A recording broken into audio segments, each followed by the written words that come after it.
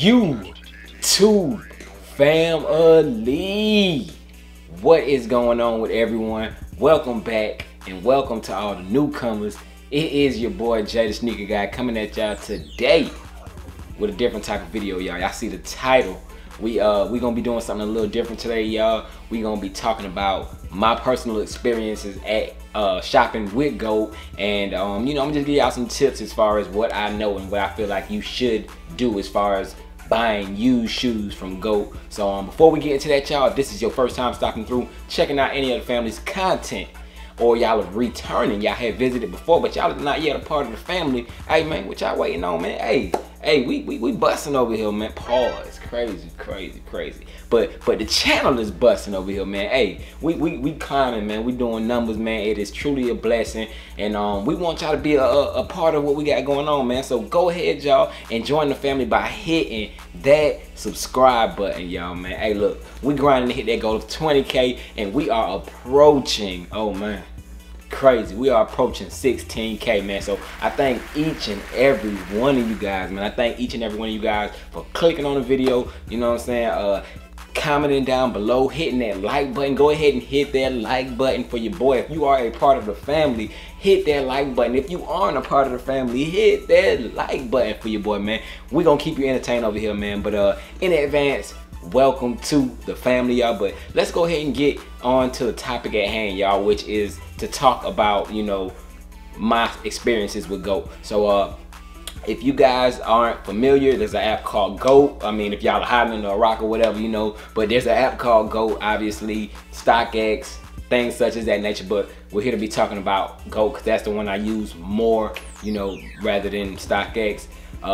You basically go to your app store, whether you on Android, iOS, type in GOAT, G-O-A-T, and it'll pop up. You download that app, and I guess off the jump, I'm freestyling. I forgot, it's been a while since I installed the app, but I would think that they're gonna ask you about your personal information and stuff like that as soon as you get on it. So go ahead and put all that in, and after that, you know, you can go hit the search and search for things that you want. When you start searching, you're going to find your items, of course, and when you click on it, you're gonna have a section that says buy new.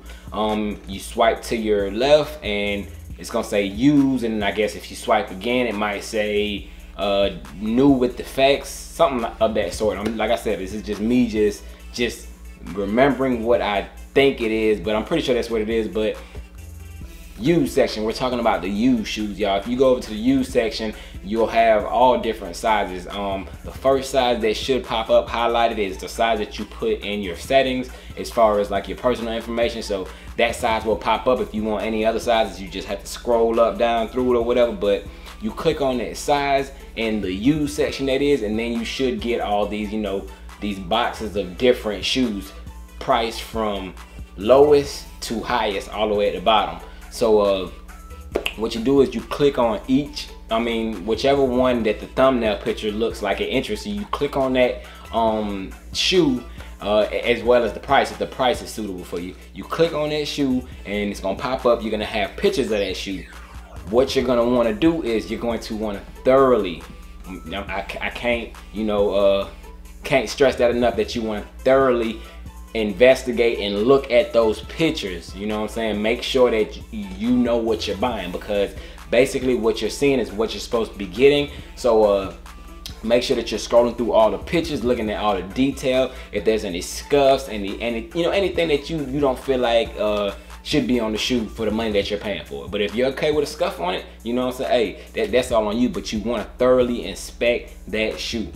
Next, okay, you're thinking about, you know, buying it. You want to probably put in an offer for it. I believe there's on the bottom it says buy. Like I said, I should have it right here in front of me, but I'm gonna have it somewhere up over here on the screen as far as what I'm telling you guys. But it should say like buy or offer. If you guys want to put in a bid, you know what I'm saying, you can go to offer, and then it's like a chart type of system. You know, you can scroll to your left, I believe. Scroll to your left or right, one of the two. One is to higher it, one is to lower it. Once you start playing with it, you'll know exactly what I'm saying. But you can go ahead and mess with that, and you can put in a bid as far as what's suitable for your price range. If the shoe's going for throwing a number out there, $200. The shoe's going for $200. You can put in a bid for $175. You can put in a bid for $150. And I believe you have 30 days. You have like 30 days or so before that bid expires. I'm not too sure if you can go less days. I'm pretty sure you can. Like I said, don't quote me on this, but I'm gonna leave all that down in some sort of a message somewhere on the screen. You can change those dates. You should be able to, from 30 days to 60 days. They might have 10 days. They might have, you know, different dates as far as when your bid expires. So if you want to put in a bid and try to see if that seller will accept that bid, you can do that, or you can just buy the shoe. As far as buying it just straight out, you know what I'm saying, for the price that's listed. But before you hit that buy button, what you want to do is go back to those pictures of that shoe. This is a major key, man. You need to make sure that you go back to that specific shoe in the picture section. Go through each and every one of those pictures and take a screenshot of them. Use your, I don't know if pretty much all these phones, you can take screenshots on all phones. So if your phone is anywhere near an up-to-date phone, make sure that you take a screenshot of every one of those photos. The reason being is because as soon as you hit that buy button, those photos are gone.